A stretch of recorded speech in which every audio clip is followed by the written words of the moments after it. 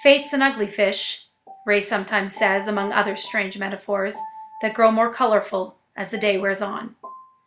I ladle slush from the fishing hole, cradle my thermos of spiked coffee, and nod along to his stories. Piercing blue skies and new snow on the frozen lake. Ray measured 12 inches of ice and called it 15 so he could drive his truck out here. In 3 hours, we caught 5 decent-sized perch.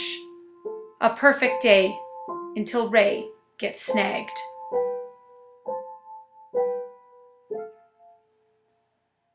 He wrestles with his line, cursing that it's his favorite lure down there.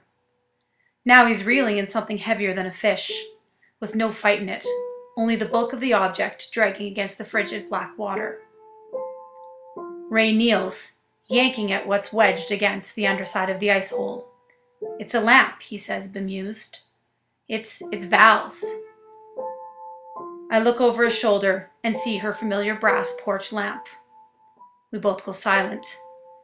Val hosted the best happy hours on her porch. Her cabin, along with 10 others from the ridge, was washed into the lake a few years back by heavy spring rains. A freak event. Some of those cabins had been around for 100 years. Yep, fate's an ugly fish.